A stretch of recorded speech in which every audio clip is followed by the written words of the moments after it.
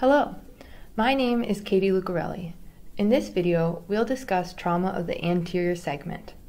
This video was created in collaboration with my mentor, Dr. Daniel Knock.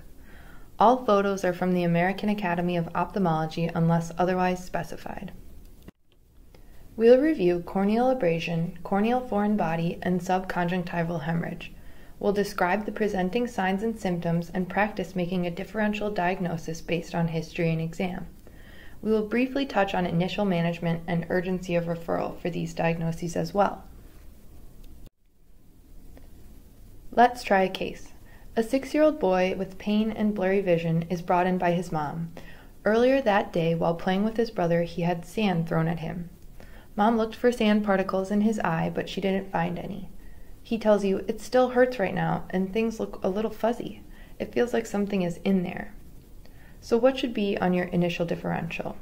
You should definitely include corneal abrasion, as well as corneal foreign body. You might also consider corneal ulcer or even acute anterior uveitis.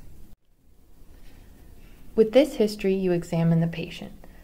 Proparacaine drops provide instant pain relief and help facilitate your exam. Visual acuity in the left eye is decreased and the pupil is constricted.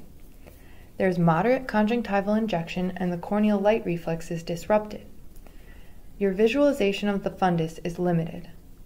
With suspicion, you decide to do a fluorescein exam, which is a test that uses an orange dye and blue light to detect foreign bodies or irregularities on the surface of the cornea. Any abnormalities on the surface will be stained by the dye and appear green under blue light. Your findings appear similar to this photo on the right. As you likely deduced, this patient with an acute painful red eye and a history of trauma has a corneal abrasion. This is basically a scratch on the outside layer of the eye. One clue is that patient's pain is relieved instantly with proparacaine. They usually have mild to moderately decreased visual acuity and the sensation of a foreign body, as well as tearing or redness. Treatment is with antibiotic ointment or drops, but steroids are contraindicated. Contact lens wearers should not wear them during recovery. If your patient doesn't experience improvement after 24 to 48 hours or they had more than mild trauma, they should be referred to a specialist. Corneal foreign body was the second item on the differential for this case. These present similarly to corneal abrasions and they occur via the same mechanisms. Sometimes there are not obvious signs that a foreign body has been sustained, so it's important to obtain an accurate history from the patient. Sharp perforations might not cause redness, and the patient's vision might be normal. One important point about corneal foreign bodies is that they can be indicators of intraocular foreign bodies. You should suspect an intraocular foreign body if a patient presents with a red eye and a history of metal on metal, such as grinding or hammering. This patient may need imaging with an orbital X-ray or a maxillofacial CT to further evaluate for an intraocular foreign body. Finally, you should always rule out open globe before manipulating the eye. Corneal foreign bodies require urgent evaluation and referral for expedient removal. Without removal, superficial foreign bodies can become embedded more deeply over time, and if they penetrate across the cornea, they can become an intraocular foreign body. Intraocular foreign bodies can also occur at the time of injury, as we discussed in the last slide. Retained foreign bodies can cause scarring that can ultimately lead to vision loss. It goes without saying that only trained professionals should attempt foreign body removal. However, I'll outline the process here. It's useful to use a topical anesthetic such as proparacaine. Make sure to also look for conjunctival foreign bodies, and if you find one, use a cotton-tipped applicator to pick it up.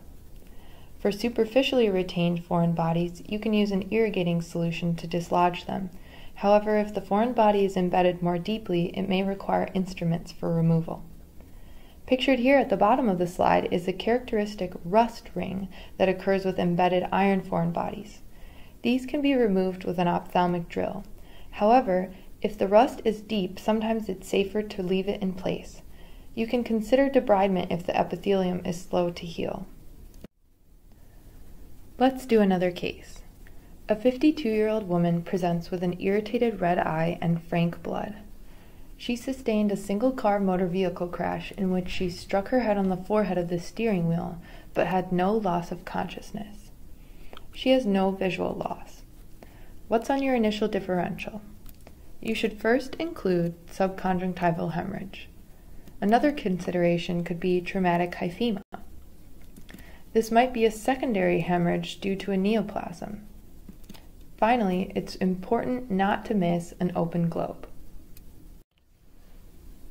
On exam, the patient has normal visual acuity, normal pupils, and intact extraocular movements.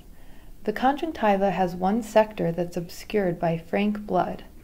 The rest of her exam has a normal fundus and normal intraocular pressure. This patient has a subconjunctival hemorrhage. This is when capillary rupture causes rapid accumulation of blood in the potential space between the conjunctiva and the sclera. These mostly occur spontaneously with increased intraocular pressure caused by sneezing, straining, or coughing. They can occur less commonly in patients with severe hypertension or those on anticoagulants. Patients experience irritation but not significant pain, and their vision is normally unaffected. It's important to remind patients that these are self-limited and will usually resolve over days to weeks depending on the size. They are scary looking but benign. However, the traumatic variety can be associated with open globe, and so they need further investigation for ocular trauma. Patients with subconjunctival hemorrhage associated with trauma, like the one in case 2, may have a more serious ocular injury.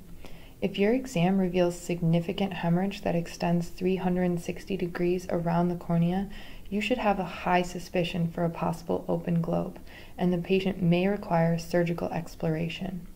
As always, if there's any possibility of open globe, use extreme care when manipulating the eye. In this video, we reviewed several common manifestations of eye trauma. You should know that an acute painful red eye, foreign body sensation, and positive fluorescein exam is concerning for a corneal abrasion or corneal foreign body. Frank blood and a bright red eye that happens suddenly is likely a subconjunctival hemorrhage. Atraumatic subconjunctival hemorrhages are not urgent and are likely to resolve on their own, whereas a foreign body requires urgent removal.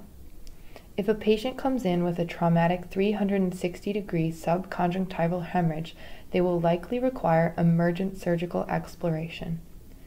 If you take away only one point, remember that it is crucial to rule out globe rupture before ever manipulating the eye. Thank you very much for listening.